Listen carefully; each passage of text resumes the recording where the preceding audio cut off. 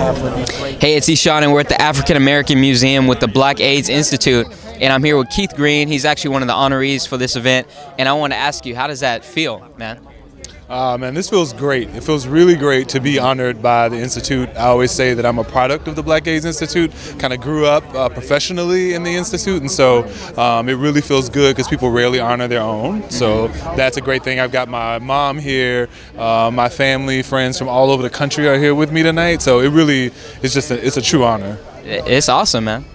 Yeah. Like, why are you here tonight, though, beyond that?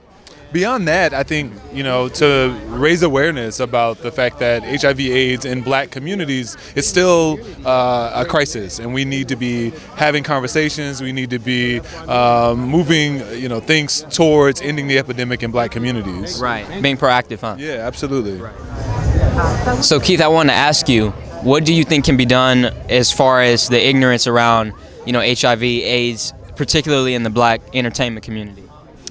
I think that, we need to continue to highlight those folks who are doing great work. That's what I love about the Heroes in the Struggle event, because there are lots of entertainers who have been inducted for the work that they are doing, and so we need to continue to engage those folks, but also have them reach out to their folks and, get people in a place where, everybody's understanding what's going on and we're all contributing to ending the epidemic.